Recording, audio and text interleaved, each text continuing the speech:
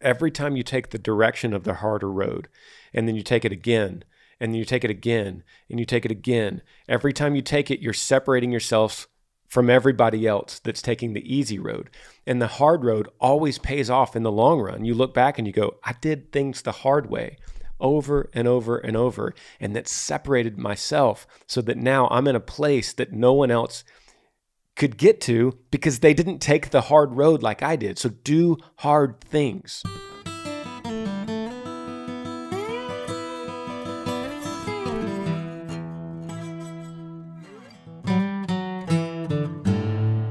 What's up, everybody? Welcome back to the Granger Smith Podcast. This is episode 119. Welcome back, Mr. Burns. Thanks for having me. Bernie Calcote. Once again. Long-term guest of mine. How many episodes have you been on, do you think? Maybe like 12, maybe? More than that? I don't know. I think it might be double that. Oh, really? Wow. I was going to count today. Okay. But there's a lot. Yeah. 119 episodes, and I would guess you've been in between 18 and 22, something like that. Okay. Somebody out there knows, so if you could comment below and share it with us. Man, and that brings up a good point. Thank you to all the long-term listeners, the people that will tell me at a meet and greet or a show or in public somewhere or on an email, they'll tell me that they've listened to every single episode. I love that. I that means so much to me because I have certain podcasts that I, listen to all the time or certain speakers or pastors that I listen to a lot. And I know what they mean to me. And so just the thought of being in someone's ear every Monday morning as like a routine Monday commute to work or whatever it might be, that I love that. So we release at 6:30 a.m. Central Time on Monday mornings. If that's a good time, let me know. If anyone, after so many episodes, is kind of thinking maybe it should be earlier, like maybe I'm missing your commute because you leave the house at 6, or is there a time? I'm assuming it wouldn't be later. It would only be earlier if there was a time change. But let me know if anyone has any thoughts on that. Comment below on if you're watching on YouTube or hit me up on social media. What this podcast is, if you're brand new, welcome. This is me and Bernie walking through your questions in a very relaxed atmosphere. We'll call it like we're in a 4-door crew cab pickup truck heading down a back road. Mm-hmm. And me and you, I'm driving, you're right next to me, and we got someone in the back, and we're on a long road trip. We're going to see a bowl game. And they're like, you know what? Can I ask you guys something about something that's been going on in my life? I've always wondered, and I've kind of got something I'm wrestling with. And then we walk through it as if we're on a 4-hour road trip, and we just walk through it with you. That's what this podcast is. And if you want to be a part of that, we would love it. Email grangersmithpodcast@gmail.com. Don't be afraid to write anything, as long as you don't fill up too much of the space. Like, just keep it as small as you can and still get your point across. And I'll answer it for you. Be as creative as possible too, guys, because some of the questions come in, you're like, whoa, okay. Love it, man. We cannot be surprised anymore. As deep or as shallow. Yeah, totally. It's all fun. And let me just say, thank you for letting me be a part of this. This is so cool. Like, guys, I'm just a regular dude. I met Granger 20 years ago. But what I mean is I'm not a celebrity. I'm not a influencer. I'm just a dude, right? I'm your dude. I'm your friend. And so I get to be here, and it's a privilege and an honor. So thank you for letting me sit in. One of the smartest and deepest thinker dudes that I know. That's you. Whoa! So you're absolutely welcome. But it is my privilege to have you on this microphone because you add so much value. In life, and you taught me this a long time ago when you were raised in Boston, who is now 11. When he was younger, you taught me this. Because you had kids a year before I started having kids. And there's 2 ways to succeed in life, really. To add value or to take value. And so we all have to question ourselves. And what am I doing to get ahead in life? Am I adding value to this world? Or am I taking it for my own gain? Because you could have success either way, but the choice is up to you. Mm-hmm. That's good. And you chose to raise your kids in a mentality of adding to the world, adding value back to the world instead of take. You remember that conversation? Mm-hmm. Probably 10 years ago, 8 years ago. I have that conversation with Boston all the time. Wow. Still. So the first question here, subject line is very unique. It says podcast question. And the question is, my friend introduced me to this girl and I don't know how to approach her and tell her that I want to go on a date. We've been talking for about a week or two now. Can you help me out on this? Question comes from Braden. Braden, man up, dude. Take the hill. Be one of those dudes. Confidence, she's going to say yes. And I've heard you answer this question on this podcast about confidence, be intentional, and she's going to respond to that. And vulnerable. And vulnerable. Yeah. Meaning confidence, approach her with confidence, but in a way that's still you. Like don't put on a facade, like this brave facade that's not you. Walk up boldly. Courageous, I guess is the word. Courageous. Yep. You could be courageous and bold and vulnerable all at the same time. Brene Brown. Yes, you can. Yeah. Daring Greatly, Brene Brown. Great book, by the way. Great motivational speaker. But yeah, be bold, be courageous, and be yourself. And with that, be vulnerable. Meaning, that means when you walk up to a girl and you boldly take the step to her, you open your mouth to let words out. And if you stutter, if you fumble, if you shake a little bit, that's all part of it. And the right girl will see through that and go, wow, this guy's kind of nervous. He must really like me. That says something to the girl. Instead of like, this guy's a charmer. He just does it to everyone. He has his lines down perfectly, and I'm just the next one in order for him. So man, buddy, the good thing is you talked to her for a week or two. I would make it simple. Like, hey, we've been talking for a week or two. I'd like to get something to eat or go see a movie. Have you seen the new Spider-Man? You know? Here, Braden, right? Yes. Okay. I'll throw this out there to you. Braden, if you can be bold, courageous, vulnerable, go up to this girl and ask her out. And Granger is coming to do a concert in a city near you. He will put you on the guest list for a meet and greet if you bring that girl with you. Dude, you could be the one that like helped him, like, hey, you know, my buddy Granger's doing this show and we're going to meet him. Do you want to go? And she'll be like, oh yeah. And then they start talking more and there you go. This question, I know I just signed him up for that on the fly, but this is a recent question and I'll take Bernie's challenge on this. Braden, email me back to this exact email from your email so I know it's you and say, hey, Bernie promised that I can come and meet you at a meet and greet with this girl. The answer is yes. I'll get you tickets. I'll get you meet and greets when I come to your town or close to it and use that as an excuse for this date. She said yes. We're coming. Okay. Deal. Love it. Okay, Burns, we've got a list here that I have in your folder for today's podcast. I'm going to read some of these questions, subject lines, and you tell me where you want to go. Okay. Depression and death. Ooh. Pushing people away. Picking where to start with career.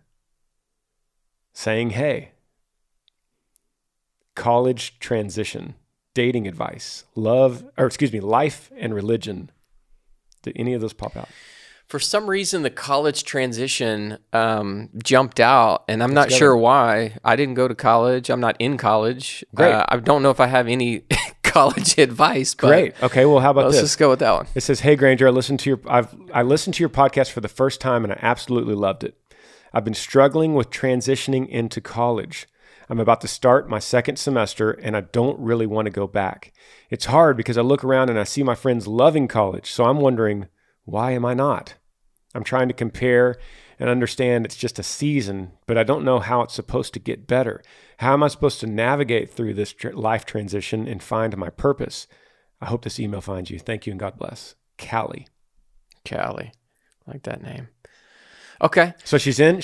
Sounds like she's a freshman, about to start the second semester, and this email is current. So this is happening right now. She says, I don't really want to go back. Okay. So one thing jumps out that I'll say real quick and then pass to Grizz.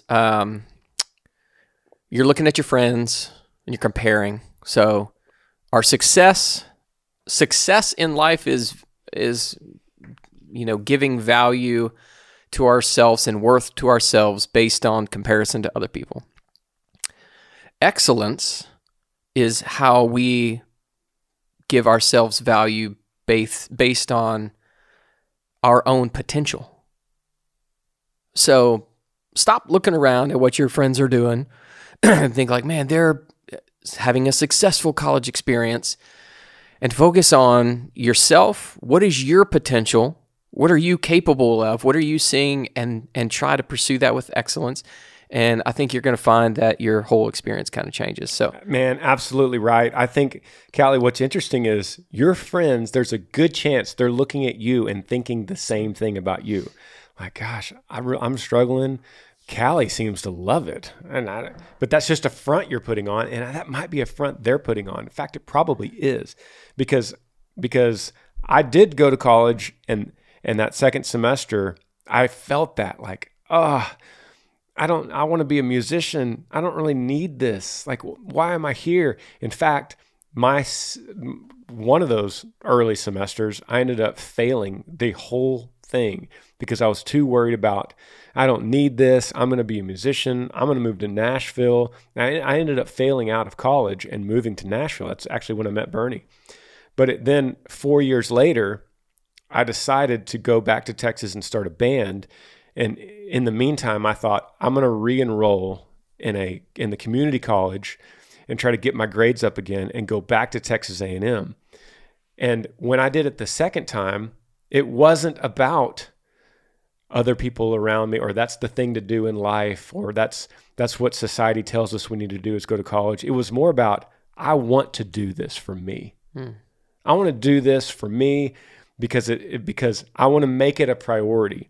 And so at some point, Callie, you're going to have to do that instead of going, I'm just here because my parents told me I should, and all my friends came, and it's kind of a party here, and what else am I going to do? I don't have any other options.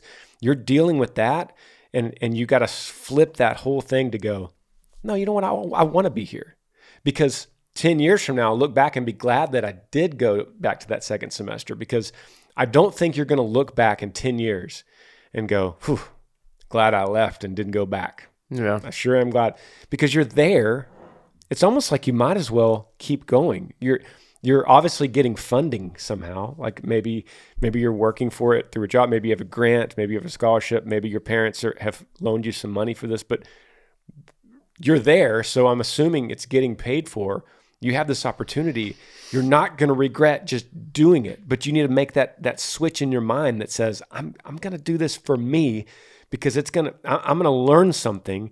And if anything, even if not in the books, I'm going to learn how to learn. And college and high school is a lot about learning how to learn. You either do that in there with people around you that allow you to stumble and fall, or you do it in life and you stumble and fall out loud with your own bank account. Yeah. If there's any book nerds out there, email into Granger and tell me you're a book nerd, because we can connect.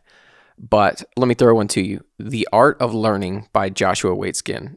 Go read that book if you're a book nerd, because it's really good. I don't know if you've read that, but I haven't. Really, really good book. So can you read, there's two different things that I'm kind of thinking here, but can you read the part about her friends again, where they are having a different experience, or It's hard because I look around and see my friends loving college, and I wonder why I'm not. Do you think that it's her friends at other colleges, or do you think... It kind of feels like she's looking immediately around at her own campus. Okay. And the interesting thing is we have Burns here with us on the podcast, who didn't go to college, like he said, but he's also very successful in his career right now. So it's not, you don't go to college equals be successful in life, because you can definitely be successful without it. So this is different, and this is a different question for you to wrestle with. Mm-hmm. Yeah, I'm wondering if this is a lack of community with this girl. Yeah, I think you're right. Because if you're really, I mean, the books and all that is irrelevant, really. Because I mean, you and I found community in Nashville, and it was like, dude, that was our college. This is awesome. We are learning in the School of Hard Knocks together. Yeah. So I think that there may be a lack of community, and maybe I know that girls are different than boys, there's different things going on, but I think, Callie, maybe just consider pushing into your community of friends. And like Granger said on one of the episodes recently about how are you like giving? Don't just be looking for like what you get from your girlfriends and your community, but like, man, how can I connect with people? How can I serve them? I think that could change your experience. And this is not, and what I love about this podcast is that you take questions from everyday people just like us, and we're answering Callie's question, but these questions are relevant to anybody. Yeah. So anybody out there that is struggling with, man, I feel like they're having a better experience than me, or I'm not feeling this. I think the principle of community can come in, and lack of community, and how Granger has talked about look to the community and how you can serve, and how can I look for the benefit of others? How can I engage in each conversation for the encouragement, excitement, and delight of the other person? You do that consistently, and it's going to change your experience. Totally agree. I think this is a result, Callie, of missing home, missing mama, living on your own for the first time. That's all combined. And for what it's worth, for the record, when I moved to Nashville, college was really hard for me, and it was because I didn't have the right motivation. I was away from home, living away. But when I moved to Nashville and lived there for 4 years, and like Bernie said, we went through the hard knocks of life together. Going back to college the second time was easy. Mm-hmm. It was easy. It was a breeze compared to life, and so that says something. I think this boils down to one thing for you. Do hard things. Take the hard road. If you take the harder road in life, every time you take the direction of the harder road, and then you take it again, and then you take it again, and you take it again, every time you take it, you're separating yourself from everybody else that's taking the easy road. And the hard road always pays off in the long run. You look back and you go, I did things the hard way over and over and over, and that separated myself so that now I'm in a place that no one else could get to because they didn't take the hard road like I did. So do hard things. Mm-hmm. And remember this, Callie, this is probably just a coordinate. It's not the destination. I know it can feel like the destination, but if you can kind of zoom out a little bit and be like, okay, there is something to be learned here that is going to prepare me for the next place that I'm going. Don't miss the opportunity to gain everything out of that experience that you can before it's gone. And so you can look back on it and be like, man, I took full advantage of that present moment. Life's a gift. That's why they call it the present. Great question, Callie, and good luck to you. Any of these other ones? Depression and death. Question for the podcast. Pushing people away. Yeah, let's go pushing people away. My name is Claire. I'm 23 years old. I live in a small town in North Carolina. I've lost so many good friends over the last 23 years just from overthinking things. I've been hurt so many times by people I call friends. I push people away once I get close to them because I'm afraid that they're going to leave if I do anything wrong, say something wrong, open up more, become more emotional. And when I push them away, I automatically regret it and try to fix it by making things worse and saying I'm sorry and bringing up past situations and then arguing with them. I just don't know how to communicate what I'm feeling without it coming across as too emotional or someone who's expecting them to be there for me all the time. I just don't know what to do anymore.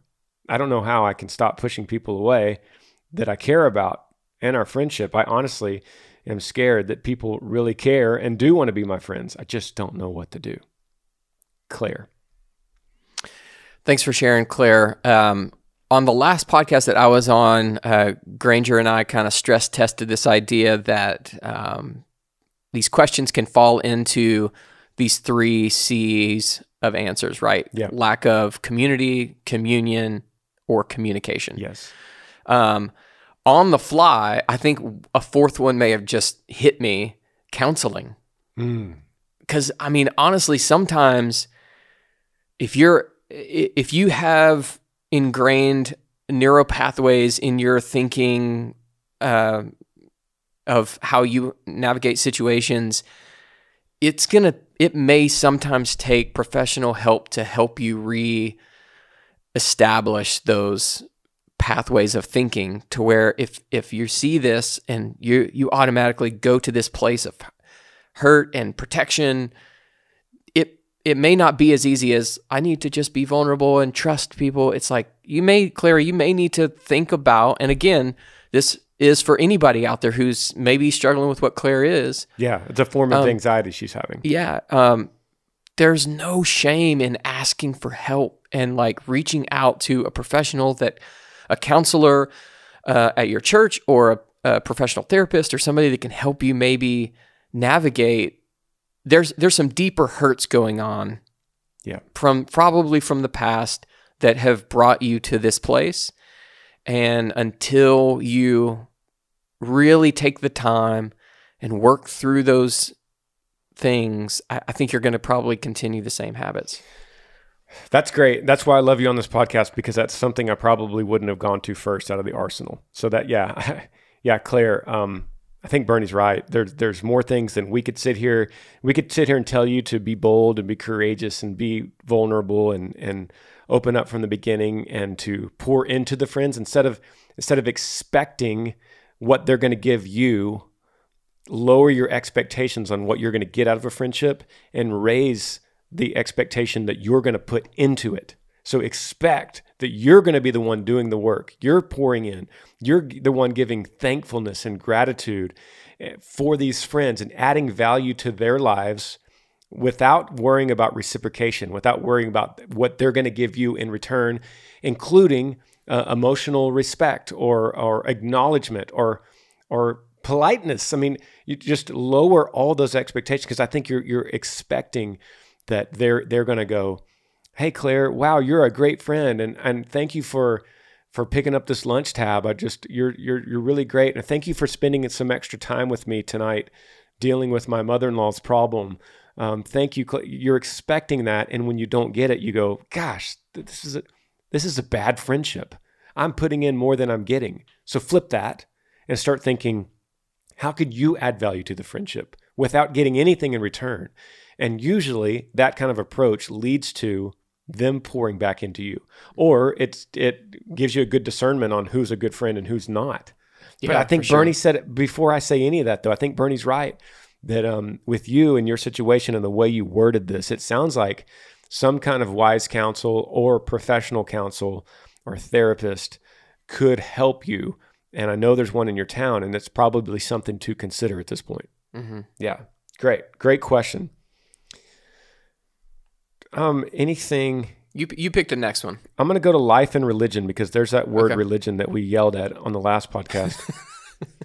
Last podcast we said, before I even read this, we said on the last podcast, religion is man-made. When we all said it together too. Religion is man-made. Okay? It's not from God. God seeks a relationship with us, not a religion from us. Hey, Granger, my name is Austin. I'm from Cambridge City, Indiana, near the Ohio line.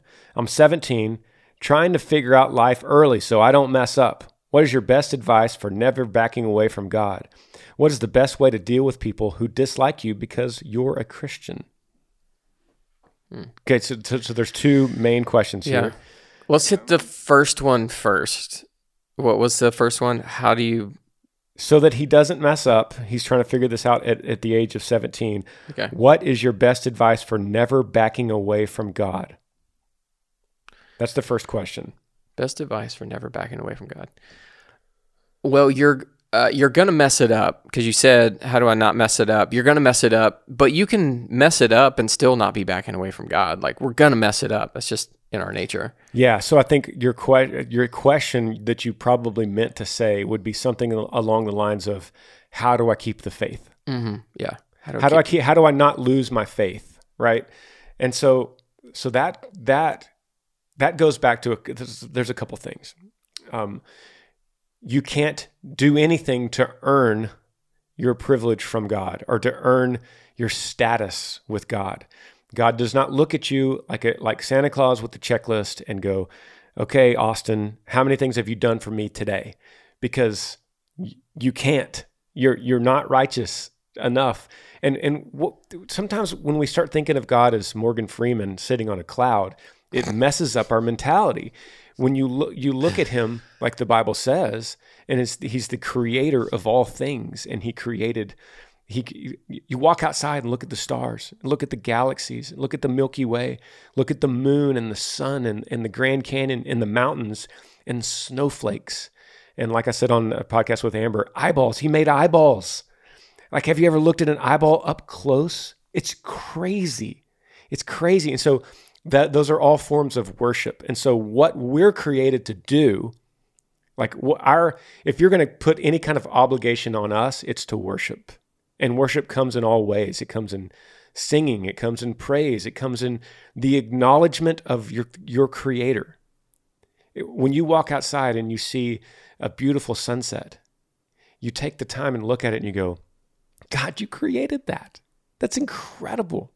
You created art. You created music. You created love and humor.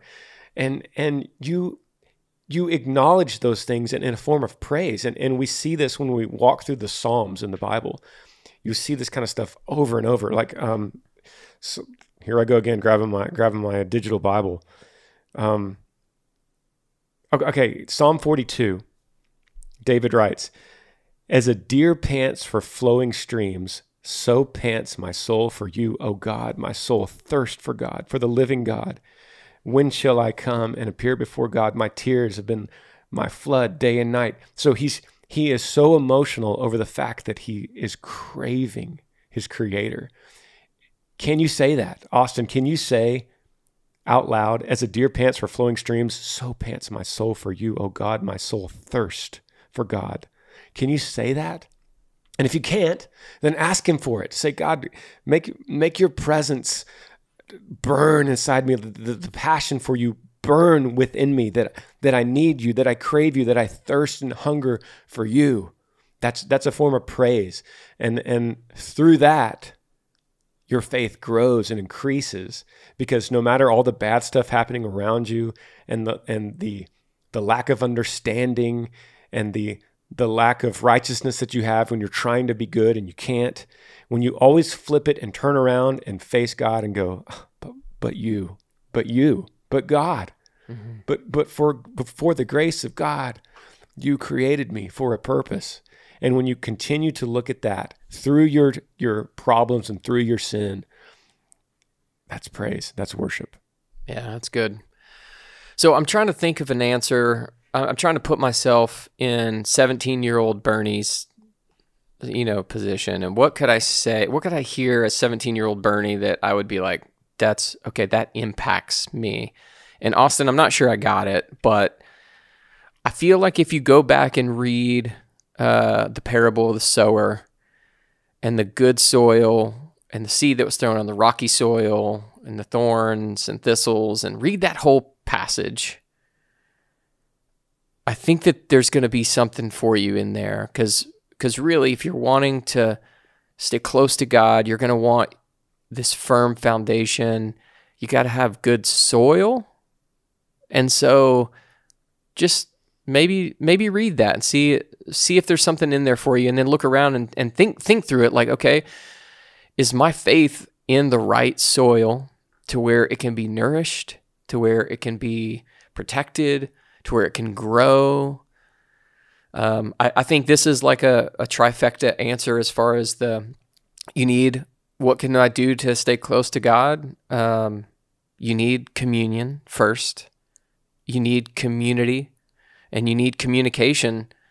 And that communication comes in forms of really processing life's questions and stress testing the scripture as you're wrestling with it with, wise counsel. Austin, we're out of time for this break. We're going to take a break and get back to the second half of your question right now.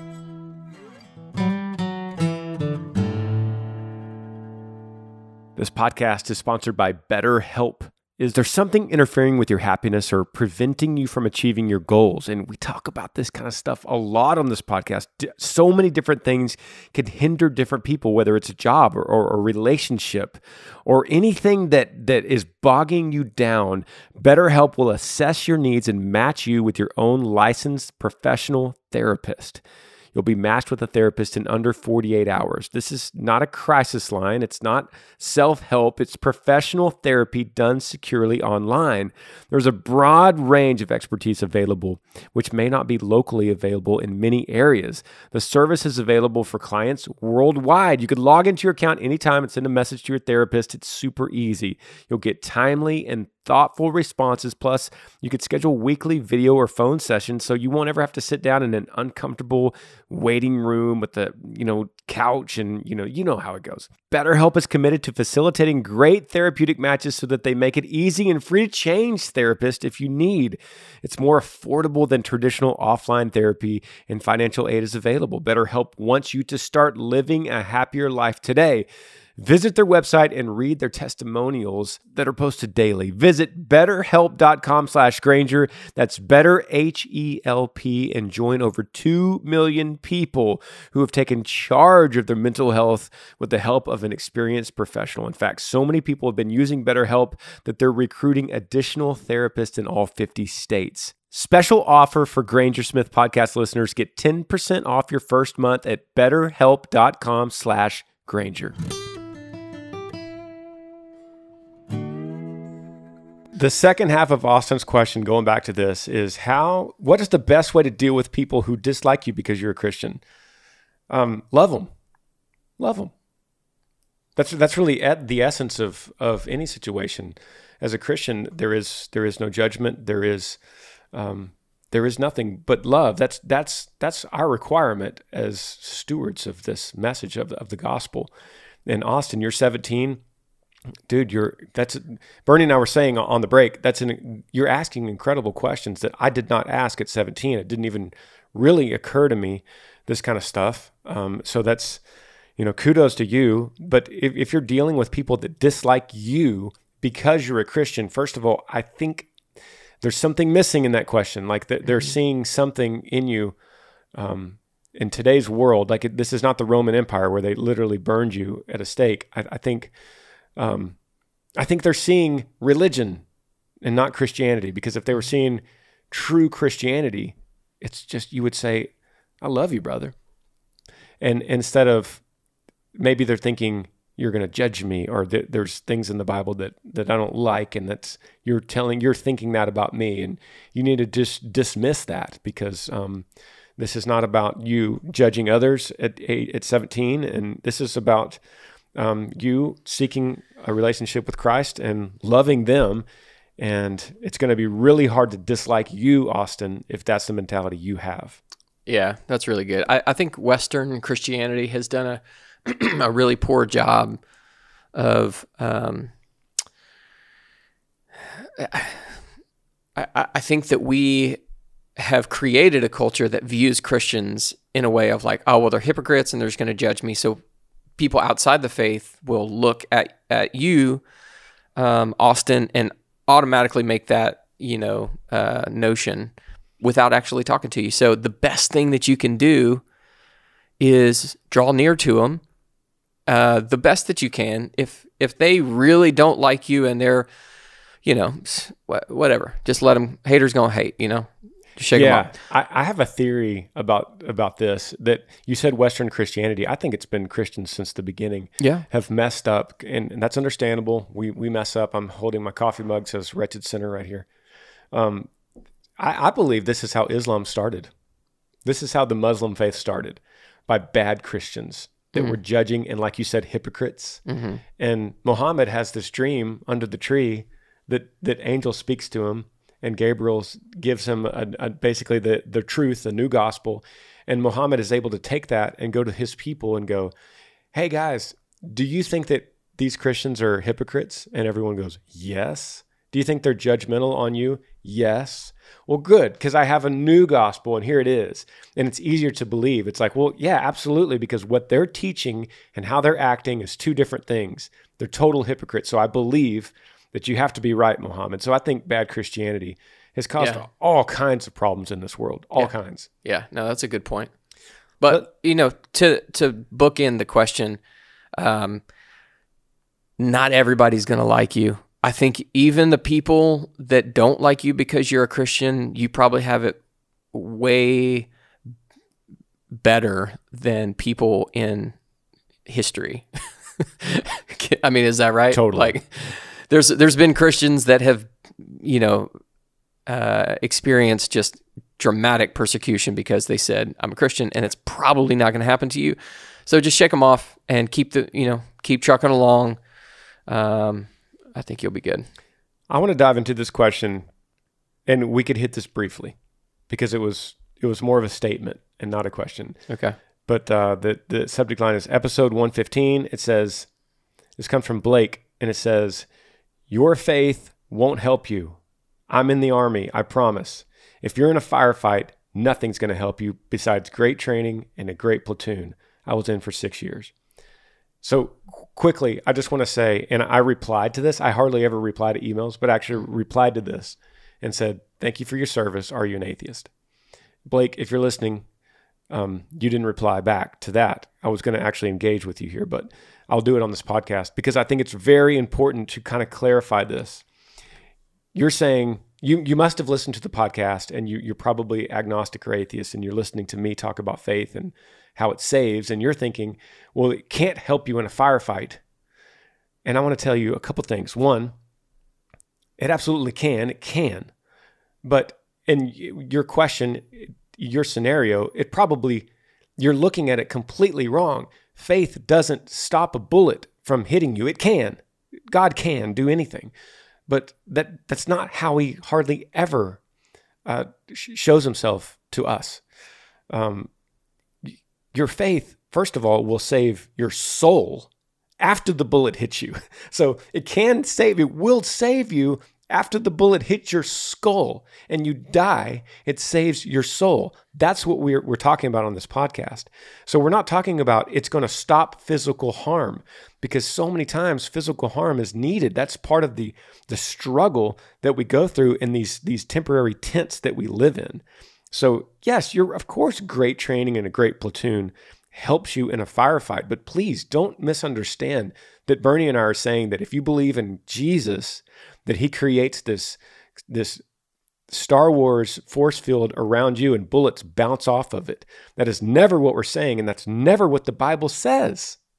Like, you could go through sometimes like in 1 Kings, and you could go through scenarios where God did enter a battle, but that doesn't happen like that. Okay. So I want you to understand, Blake, through your question, that I've never said it will prevent physical harm if you believe in God. That's not what I'm saying. God is much greater than that, and he has much greater interest in you as a temporary being on this earth than the battle that you're in right now.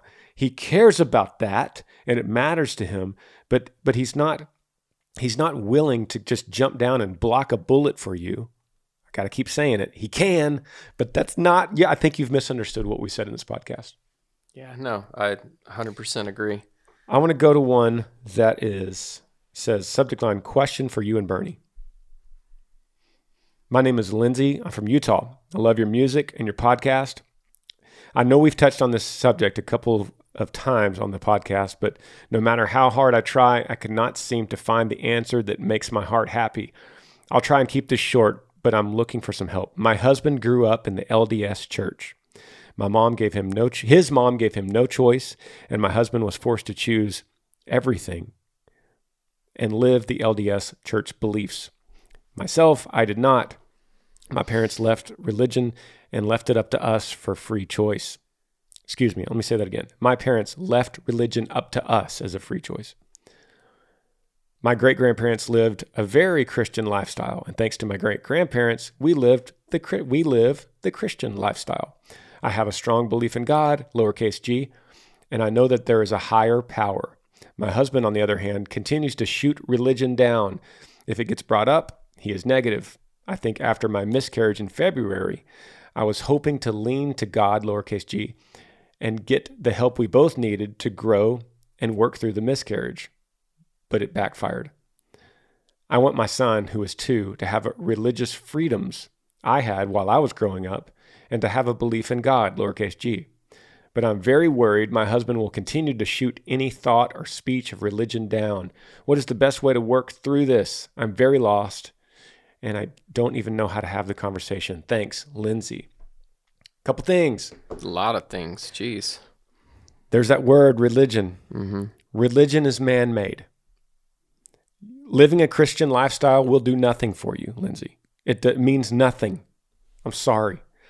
It might help you get some points in your community because you're helping an old lady across the street, but it does nothing to God. Philanthropy. Philanthropy. Philanthropy. Okay. So I want to say that first, that religion does nothing for you guys. I'm sorry. It does nothing. If you're of a different religion, then that's what you believe. But that's not what you said. You said Christian. You said Christian 3 times in this email. My grandparents lived a very Christian lifestyle. And let me just clarify what Granger's saying. Like, it does nothing for you. It does nothing for you in reconciliation with your relationship to God. Correct. So you are wanting to let your kids have religious freedom. That sounds like a government saying we want our people to have religious freedom. But once again, that will do nothing for your children, and it will do nothing for your husband. And for your husband to grow up the way he did, and to look at life like it's a judgment system, a grading system, where if you mess up, then you have to get better the next time and continue to get better. Once again, I like to say it like a Santa Claus naughty and good list, naughty and nice list. It does nothing. It does nothing. There is one thing that Bernie and I would tell you when you're talking about Christian lifestyle. First of all, Jesus didn't manifest himself to earth to bring Christianity to us. That again, that term, that phrase, Jesus never said Christianity. That is a man-made term. That is a categorization of that way. That sometimes Paul called it the way. Mm-hmm. The believers. Paul also said the believers. A way to categorize all that is calling us Christians, followers of Christ. But it does not mean that the lifestyle matters in your reconciliation, like Bernie said, with God. I'm saying all this to just kind of like deconstruct your whole question and deconstruct your whole email. And I would take your whole email out of love. And I hope you guys understand that everything we say on this podcast, Bernie and I, is truly from our heart, is from a place of love.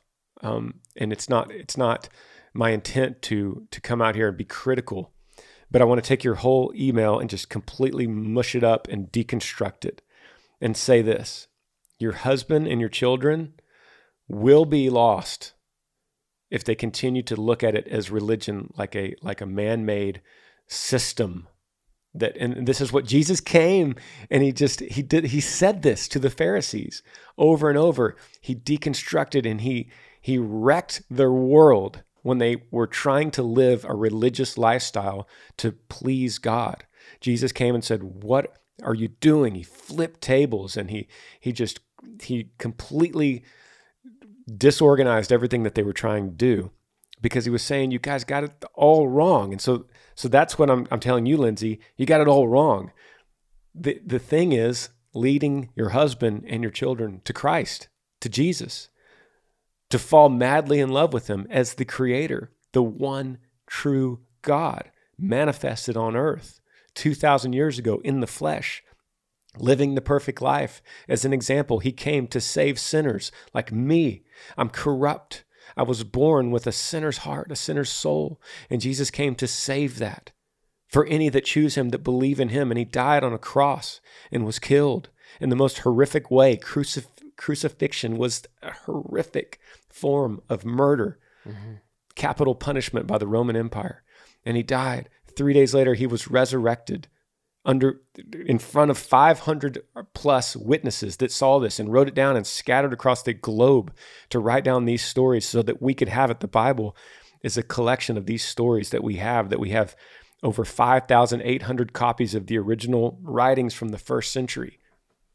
It is unbelievable that we have a Bible today that has lasted through the tyranny and corruption. But we have copies. We have the Dead Sea Scrolls. I'm going way off on a tangent to tell you that all that matters for your husband and your kids and you and me and Bernie and anyone listening is loving Christ, learning him, getting a relationship with him, going to him and admitting that you're a sinner, telling him that you have no other hope, that you're in need of a savior. Lindsay, is that her name? Yes. So, yeah,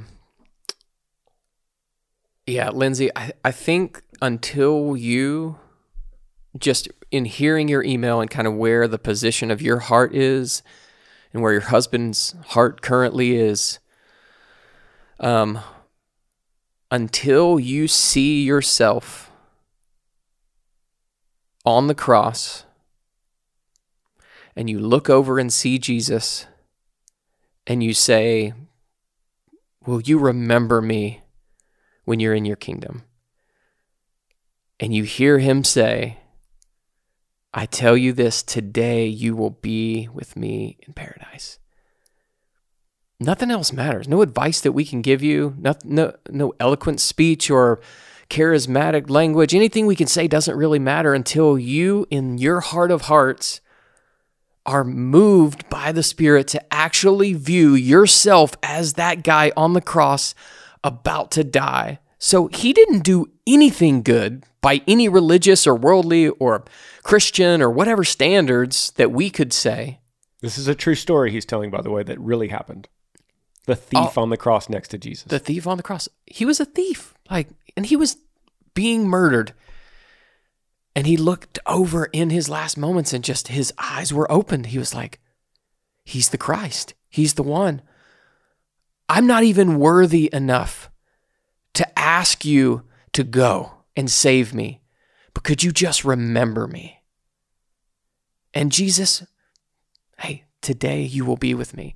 And I guarantee you, the moment that you get to a place in your heart where you see yourself in that light, that nothing you can do is worth anything, that you don't deserve it, and you look over and you hear him whisper that to you, the life that you will then experience is going to be awesome. And the words that you hear from Granger and I and from other people that you start to hear that are just soaked in the scripture, they're going to start to resonate with you in a different way. Right now, it's not going to resonate because your heart's not there. So good. That story. So there's two thieves on the cross. There was three men that were crucified that same day. Jesus was one of them, and then there was two thieves on either side of him. So one thief was laughing the whole time. Like, hey, if you really are a son of God, save yourself us and save us. Come on, man. What you got? What you got? Mocking him. And everyone was mocking him around, except for the other thief on the other side. That's not what he said. Mm-mm. He truly looked at him and just said, will you remember me when you go into your kingdom? That's all he said. And we know from that story that he was saved and nothing else mattered, nothing he did, no amount of merit that he did, no amount of teaching or learning. All he did was put all of his belief. He gave everything to Christ that day. So imagine this, Lindsay. Imagine you're at your house in Utah. You don't say what town. You're in Utah, right? And you get a phone call from some kind of security guy. And he says, there's a prince in Persia. He's the richest man in the world. He is the richest. I'm just making this up.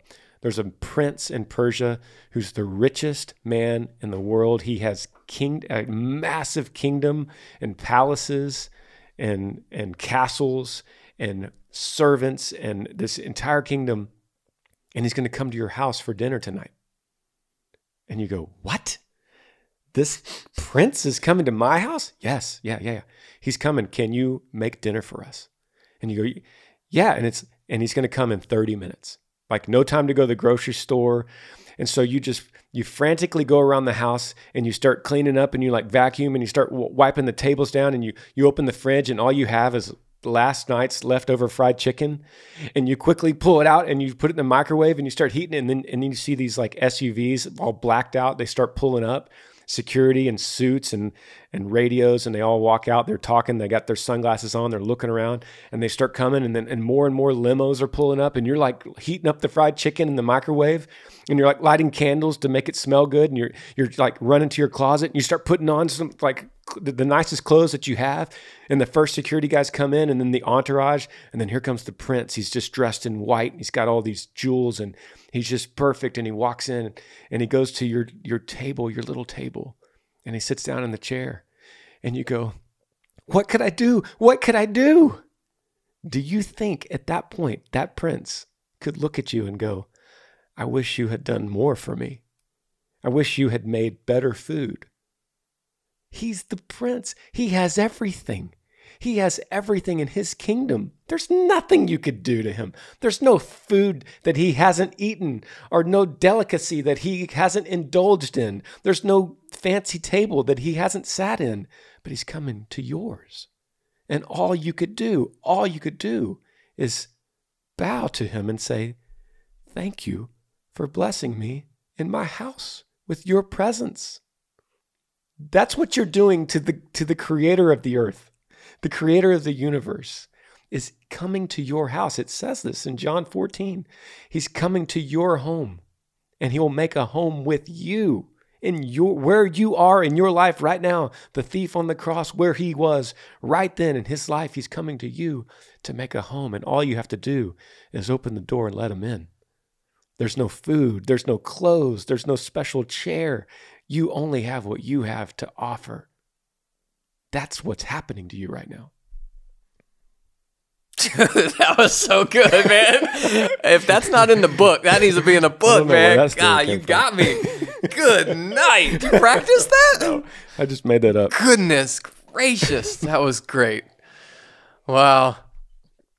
I think that's all the time we got today. I don't know how you top that. I don't know how you go anywhere from that. That was so good, man. Well, then, hey, Burns, thanks for coming today, man. Thank you guys for listening. It's such a privilege to have you on the podcast. And thank you guys for emailing. I hope that the tough love wasn't too tough, and I hope you don't take offense to anything we said, but we're trying our best to give you the truth that we know, that we believe, that we're so passionate about. And I hope that you could take that with a grain of salt and hear that from two sinners, two desperate men, just wanting to, like Vodi Bakum says, we're just two beggars trying to tell you where we found bread. That's good, man. We love you guys. All right, see y'all next time. Thanks for joining me on the Granger Smith Podcast. I appreciate all of you guys. You could help me out by rating this podcast on iTunes. If you're on YouTube, subscribe to this channel, hit that little like button and the notifications bell so that you never miss any time I upload a video. If you have a question for me that you would like me to answer, email grangersmithpodcast@gmail.com. Yee.